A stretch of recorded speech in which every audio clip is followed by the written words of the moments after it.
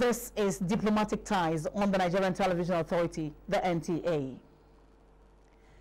India became independent on August 15, 1947, after almost 89 years of colonial rule by Britain. The Republic of India has a population of 1.2 billion and established diplomatic ties with Nigeria in 1958. 2 years before Nigeria gained independence in October 1960, also from Britain.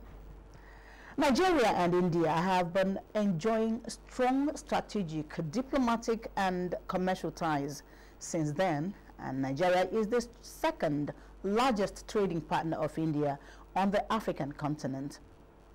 Bilateral trade between the two countries stood at $11.8 billion between 2022 and 2023, and in 2023 up to 2024, $7.89 billion, following a declining trend. Both countries are members of the Commonwealth of Nations and the Non-Aligned Movement. Both are also large developing democracies with multi-religious, multi-ethnic and multilingual groups. India is a leading member of a new economic group, BRICS, and held the presidency of the G20 from 2022. Records have it that India enjoys great diplomatic relations with the US, Russia and China, while at the same time maintaining an independent foreign policy posture. India became a republic on January the 26th, 1950. The country has always observed this day in a unique and special way. As history has it, the day is of immense importance, reflecting the true transition of India's journey to real independence of government of the people, for the people, by the people. Now, on this edition of Diplomatic Ties, we are going to discuss and explore further how far relations have been between the two large democracies and how they can benefit more from each other through cooperation and partnerships in various fields of endeavor. We shall also find from His Excellency here how India is successfully navigating the rough waters of international politics to the benefit of its citizens. And to give us all that information is the Indian High Commissioner to Nigeria, His Excellency Shriji Balasubramanian. Your Excellency, you're welcome to Diplomatic Ties once more. Thank you, Nancy. Thanks for having me back on Diplomatic Ties. Let me at the outset say namaste from India to all your viewers. Thanks for having me. That's your greeting way. That's Thank you very much. We acknowledge that. And my name is Nancy Godi Angonihu. You're welcome.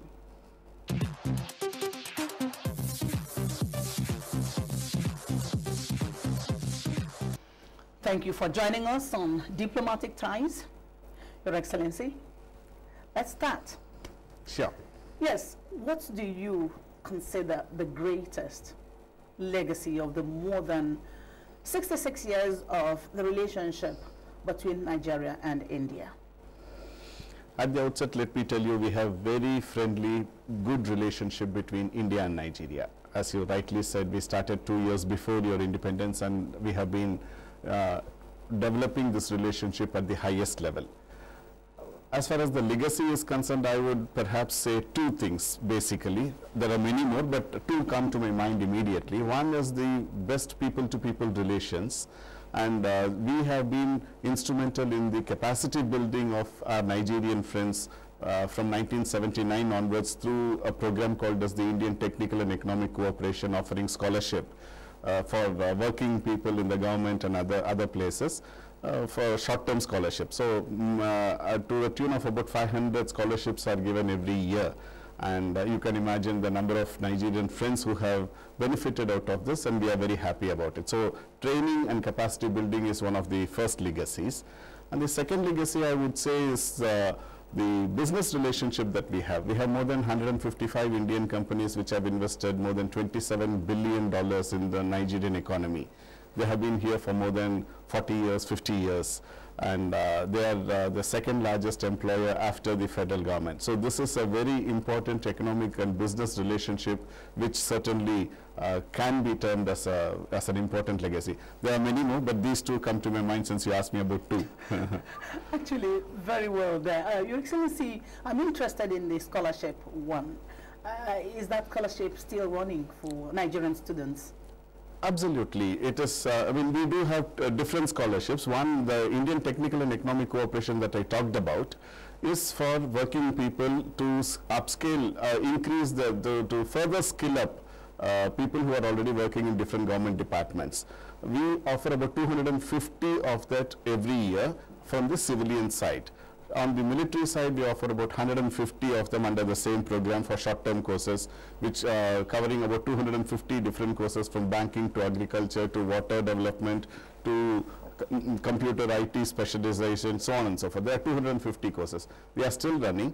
In addition to that, for long-term scholarship for children, for students, we have something called as the ICCR scholarship, the Indian Council for Cultural Relations Scholarship. This year we are in the process of selecting about 23 of them for their master's or PhD or graduation, whichever they have opted for. And then in addition to that, we have Study in India program. We also have something called as the EVBAB, which is the telemedicine and the online courses, of which nearly 5,000 Nigerian students have benefited full scholarship from Government of India. So as I told you, capacity building is one of our stronger forte, and we continue to do so. Nigeria is benefiting a lot from India. What is India benefiting from Nigeria? Because it's a symbiotic relationship. You are a very important country in the continent and in the world. You are one of the leaders of the global south. You are the giant of Africa, and friendly relationship with such an important country is something that we strive for, and Government of India has been very keen in improving this relationship since the time we started our diplomatic relations with you. Thank you. Now, India and Nigeria have similarities, you and I can see, especially as populous, multi-religious, multi-ethnic, multilingual nations. Nigeria with 3 major languages, while India has about 22 official languages. How has India been able to maintain harmony and this whole diversity in building a very strong nation? Yeah. It's true that we have more than 22 languages in our constitution, enshrined in our constitution as official languages. There are linked languages which are existing, which can be English and Hindi, which are mostly spoken all around the place. Our concept is something called as unity in diversity. Each of our states have their own language, their own culture, their own cuisine, their own way of dressing, so on and so forth. And in 1956, when the state reorientation was done, mostly it was done on linguistic basis. So a person from the east might have a completely different language. Say, for example, West Bengal speaks Bengali. Gujarat in the west speaks Gujarati. Kerala in the south speaks Malayalam. So each of these geographical areas have been identified as linguistic in state reorganization, and the state government has got its responsibility in terms of its development. It's constitutionally divided as a state list, concurrent list, and a central list. So the powers are divided. So it is constitutionally mandated, and there is a strong sense of democratic institutions which are there, and the judiciary is very strong. The fourth estate, you are really very, very strong in India. So any issues that come up, obviously when there are 1.4 billion people living together in one landmass as a single country, there can obviously be certain differences from time to time, but we have institutional mechanisms to redress those things, and the concept of unity in diversity and our international concept of Vasudeva Kudumbakam, which means whole world is one family, that is the cultural construct on which India functions both politically and socially. I'm so happy you said once in a while there is friction, and then the institutions are there to handle such problems. Now, India is one of the leading growing economies in the world. It moved from food insecurity to food security. How did you achieve this feat? You're right. When we got independence, we had a population of about 330 million people. And at that point of time, because of the state in which we found ourselves, in the economic state in which we found ourselves, we certainly did not have food security. But our governments decided, successive governments have decided, and in 1960s we started this concept called as the Green Revolution. And through Green Revolution, we were able to bring in some hybrid seeds, use proper fertilization methods, irrigation facilities, so on and so forth. People were taught, education was made, I mean, even farmers were educated in the best manner of producing, so on and so forth. So fast forward, this particular thing has been continuing from 1960s onwards, the Green Revolution. We subsequently had Yellow Revolution, we have for pulses, White Revolution for milk, so on and so forth. So every sector has been concentrated upon, and food security was ensured over a period of time through this Green Revolution. And today, with more than 1.4 billion people that we have, more than 4 times than what we had during our independence, we are completely secured. We are self-sustaining on our food supplies, and we are in a position to actually export food to other countries also. So this has been a growth of Green Revolution, agricultural ways in which we have done that, and the concentration of the government over a period of many years in developing this sector has resulted in food insecurity being converted into food security part of it. Thank you. Let's veer off now to another thing. Recently, at the second session of India-Nigeria Joint Trade Commission in Abuja, the two countries signed agreements on early conclusion of local currency settlement system. Please tell us more about this. As I mentioned earlier, we have wonderful business relationship, trade relationship between the two countries. You rightly pointed out that there has been some decline in the past 2 years in terms of the trade relations between the two countries. That is basically because of the oil trade, where you have been now reduced the amount of oil that was coming over to India, and you have started maybe the Ukraine war, to other players. You have been doing that. Yeah. Any two governments will have to look at issues of developing the trade relations between two countries, and both the governments, both India and Nigeria, are interested in increasing the trade between our two countries and diversifying the trade also. So the governments, it is the duty of the government to provide some institutional mechanisms, whether it is the double taxation avoidance agreement, whether it is the bilateral investment treaty, whether it is the local currency settlement system, whichever facility that can be provided for our business people to trade easily. It is the responsibility of the government, and that is what both our governments, which are interested in increasing the trade between our two countries, are working on presently. The way it sounds, okay, what's the time frame for this to happen?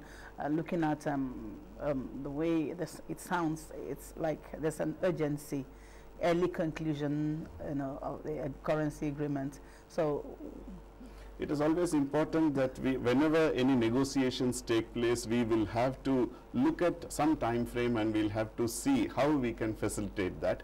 So this Joint Trade Commission, which was held in April this year, looked at the various things that are pending, and both the sides said that yes, these are necessary institutional instruments that have to be put in place. Negotiations will take its own time, obviously, but there is a clear intention on both the sides to conclude it early. I wouldn't be able to say when or how soon, but there is a sense of urgency amongst the two governments to ensure that we facilitate trade development between our two countries. Shortly before we go on break, please, does your government grant special trading privileges to Nigerian business enterprises because of the long period of friendly relations between the two countries? See, both of us are members of WTO, and the preferential trade is always there. There is, you would be treated exactly as the other one, and there will be no discrimination against Nigerian trade business people to coming to India. And similarly, there are no such restrictions on the Indian companies coming over here. We are more than happy to welcome Nigerian trade. Very recently, let me tell you that in the month of March this year, there has been some $10 million investment from Nigeria into the automotive sector in India. We welcomed it with both open hands. So okay. There are facilities which are existing. That's encouraging, Your Excellency. Now, we take a break. You are watching Diplomatic Ties on the Nigerian Television Authority, the NTA. Indian High Commissioner to Nigeria, His Excellency Shri G. Balasubramanian, is here, keeping us up to date on relations between Nigeria and India. We continue in a moment.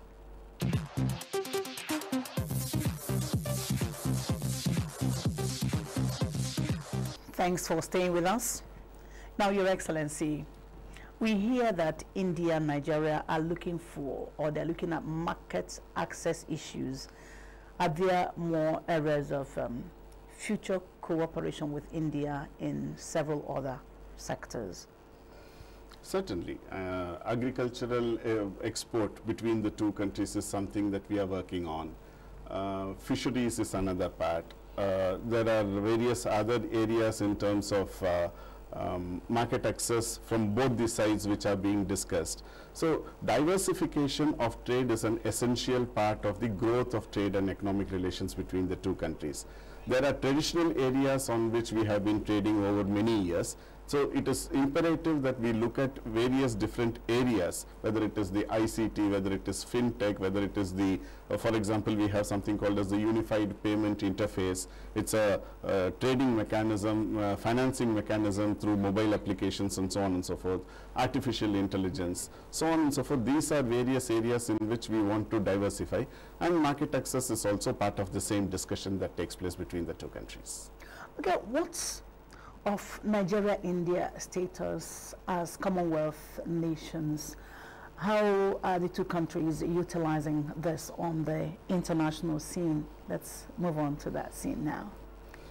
Yes, both of us are Commonwealth countries, and even during the CHOGM, our leaders meet, and the facilities that are extended for both trade, extradition, and cultural connect between the two countries under the Commonwealth platform is fully being utilized by both the sides.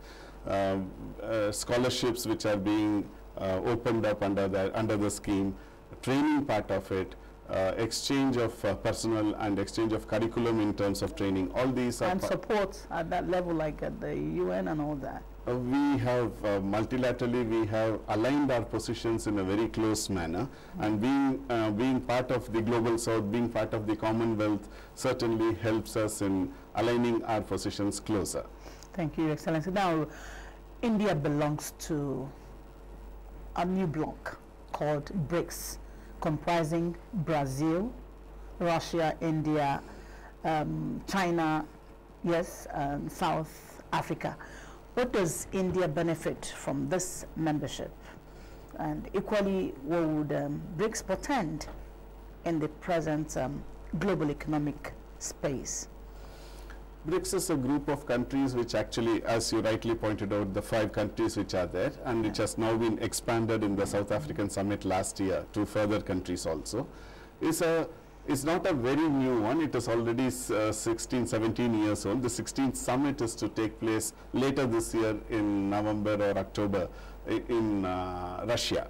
So these are countries which are geographically apart from each other, but in the developmental phase, they all seem to have a similar trajectory or a similar market and similar composition of population, so on and so forth.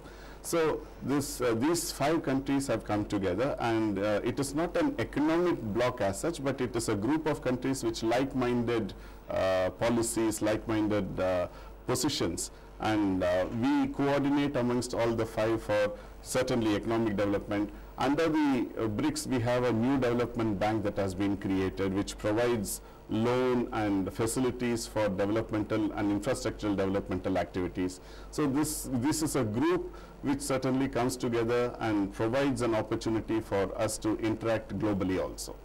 Okay, as a known peaceful nation, is India still available to play any major role in contributing to international peace and security and the international political arena? our leadership has time and again said very clearly that dialogue is the only manner through which it would be possible for us to arrive at any solution for any difference of things that are there between the two countries. My Prime Minister is on record both when he had spoken in terms of the recent conflict situations wherever it has been. My Prime Minister has been in record talking to the leaders of all the sides, urging an early settlement through dialogue process and to desist from violence. So this has been our position, and India is more than willing to continue to do it in the same manner. Okay. What have been actually, if any, the greatest challenges facing Nigerian-Indian relationship over the years? Can you point at any at all? Absolutely none. None? Absolutely none. It's been a very smooth relationship. It has been a wonderful relationship that we have between India and Nigeria. We have only seen opportunities that exist, no challenges. I think the two countries understand themselves. Absolutely. That's just the understanding is key there. Are there areas you think India can help Nigeria, in its attempt to grow its democracy and economy, especially? We certainly cooperate with Nigeria on all fronts, which is also including the aspects of how elections are being conducted in India. We are very happy to share the experience of conducting elections. We just had elections in which 960 million registered voters were there. The parliamentary elections, which was held in the month of April to May, and May to June, we had those elections, and 60% of that, 648 million, have actually voted. So we would be more than happy to share the experience of conducting elections in a vast scale, and the manner in which we use the electronic voting machines, the manner in which the counting is done, how the campaigning is done, so on and so forth. So that plus the training part of it, our election commission is more than willing to see how we can cooperate in this area also. We are open. Now, before I let you go, because Your Excellency, each time you come here, anyway, are there areas you think that Nigeria and India can improve their relations? As I told you, there are huge opportunities existing between our two countries, whether it is in the trade and economic relations, whether it is people-to-people contact, whether it is in the international arena where we cooperate amongst each other. There are excellent opportunities that are there, and our people, both our sides, our people are quite sharp and they are quite entrepreneuring. So they are very enterprising, and they always find best opportunities to avail of for the betterment and for mutual benefit of both the sides. Artificial intelligence, financial technological areas, UPI is something which I mentioned about, which is a unified payment interface. In India, that has actually revolutionized the process through which we make payments. Nearly 46% of international, I'm not talking about India alone over here, but international mobile transactions take place on this platform. We have offered this platform to Nigeria, so that's another new area on which we can do. Recently, Namibia had also signed it. There are more than 22 countries in the world, including France and other places, UAE, Singapore, and there are, I can name all of them. So this platform has been there for all our friends to develop our bilateral relationship as well as internal economic movement of money and trade and other things. So this is also there. So these are some of the new areas on which we can certainly cooperate in future. That platform is there for Nigeria to actually copy what you are doing. And utilize. I would use utilize as well. Now, Your Excellency, each time you come on this program, I will always ask you this question. Is it because India is known to parade the most beautiful girls in the world that you don't allow other nations like Nigeria to marry them in spite of the cordial relations between your country and our country, Nigeria? You don't want us, or you don't want us to have beautiful people like your people? Nancy, Nigerians are lovely looking. Nigerians are very friendly, and the concept, at least the idea that you have that there are no marriages taking place between India and Nigeria is wrong. I have here in Abuja many of my Indian friends who are married to Nigerian girls. That's fine. And Nigerian men married to and Nigerian men married to Indian girls. And even there's no prohibition, no inhibition, no barriers. I don't think love has any boundaries. It doesn't. Okay, love plays that role. Love can has break no boundaries. every boundary. That's right. You're right. On that note, Your Excellency, I want to thank you for coming on Diplomatic Ties. Thank you, Nancy. Thank you for having us. Namaste once again from India. Thank you. Thank you. It's been worth our while watching Indian High Commissioner to Nigeria, His Excellency Shuji Balasubramanian, educate us on the beautiful, flourishing, age-long relations, bilateral relations shared by India and Nigeria. We can only wish the two countries the best. Diplomatic Ties returns to your screen same time next week. This is Nancy Godi Angonihu, thanking you for watching.